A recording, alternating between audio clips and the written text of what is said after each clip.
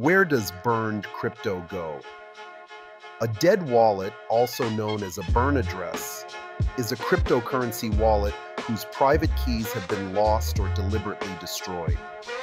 This means that any cryptocurrency that is in that wallet or is sent to that wallet is permanently and irretrievably lost. It is a black hole on the blockchain. Dead wallets are created for a few reasons. Sometimes it's accidental.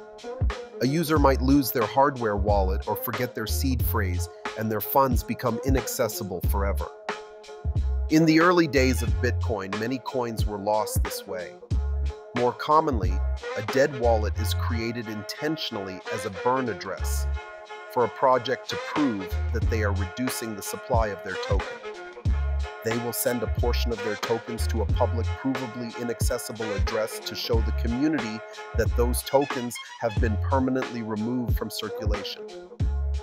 For example, Vitalik Buterin famously burned 40% of the total supply of Shiba Inu by sending it to a dead wallet, a move that drastically reduced its supply and added to its legendary story.